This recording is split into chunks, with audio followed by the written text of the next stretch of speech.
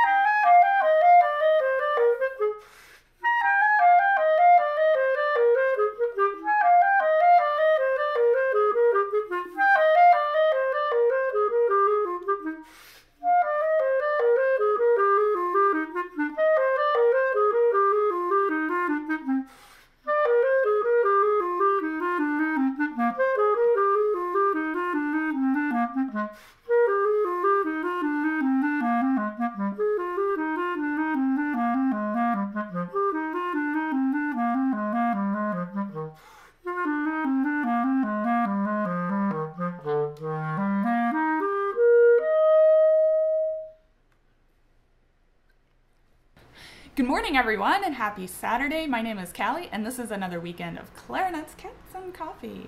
What do you think of this? My mom got me this. Isn't it cute? I really only have one cat right now, but I don't know.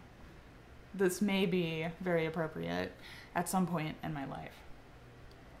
I don't know if you guys have noticed, but right back there is a catnip plant. Guess who absolutely loves the catnip plant? Me. Guess who hates it? Luke. Actually, he doesn't hate it. He just pretends it does not exist. He'll like walk right past it. He'll even sniff it. And like, he doesn't care at all. My mom gave me that plant when it was like a little baby. Her cats will literally like roll around in her catnip that is like just growing in her like little garden area, right? But no, Luke doesn't care. He doesn't care. He doesn't want to roll around in it or anything. But you know what kind of catnip he does like? Do you just not like catnip anymore? Maybe the catnip plant has desensitized him.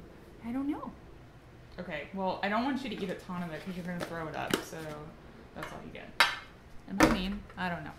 Anyway, so in today's video, I am going to share with you guys an exercise in thirds, and I've given you guys a lot of like finger exercises, a lot of like repetitive things, and while this is somewhat repetitive, it's actually quite challenging because every measure it jumps back down and you have to like kind of climb your way back up. So and not only that, it has varying articulation. So I'm just going to give you guys a few tips on mastering this and why things like this are important.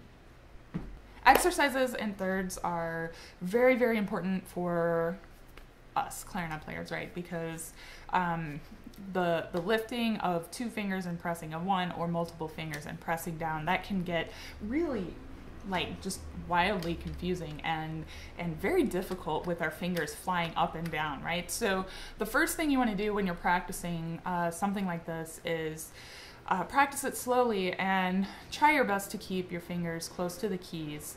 The goal is to travel the smallest distance possible without negatively impacting the tone or the intonation, right? If your fingers are like way too close to the keys, you're gonna sound flat.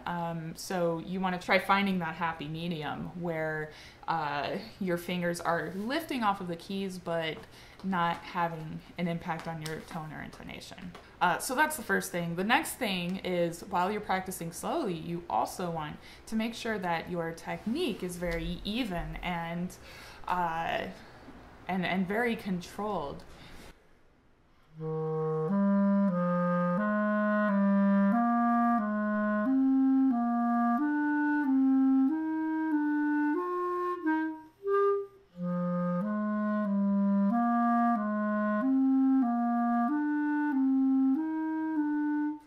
so on, right? So we don't want to have our fingers accidentally rush from one note to the next. So some of you might actually need to press harder in the keys. Others might need to relax your fingers a little bit more as well. So you kind of have to, again, find that balance, find that happy medium between having a firm grip on the instrument, but not so much that your hands become tense.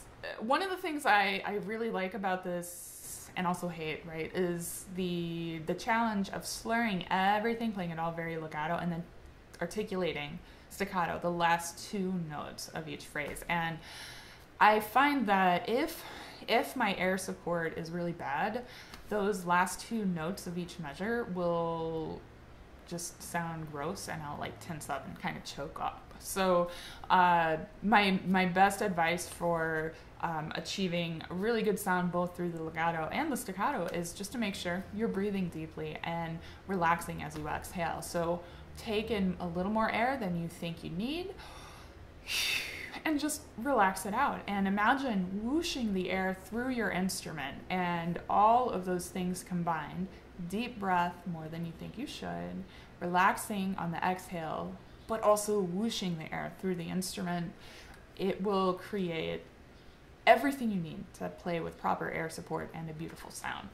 Another tip is to make sure that the lower register notes have a bit more air than the higher ones as well, because lower notes require a bit more of the instrument, right? So you want to make sure that the air is really reaching all the way down to the end and going into the space.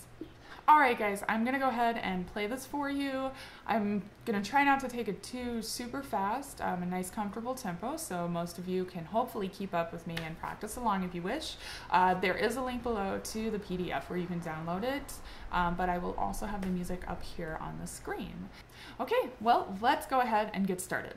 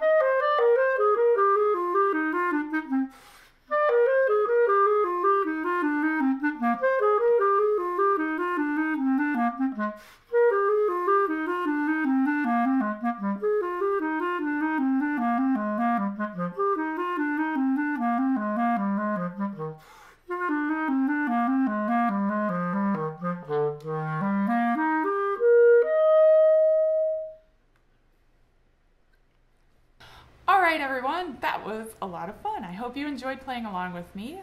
If you guys are having a good time practicing this excerpt, be sure to hit record on your phone and share on Clarinets, Cats, and Coffee's Facebook group. It is a closed group. You do have to request membership.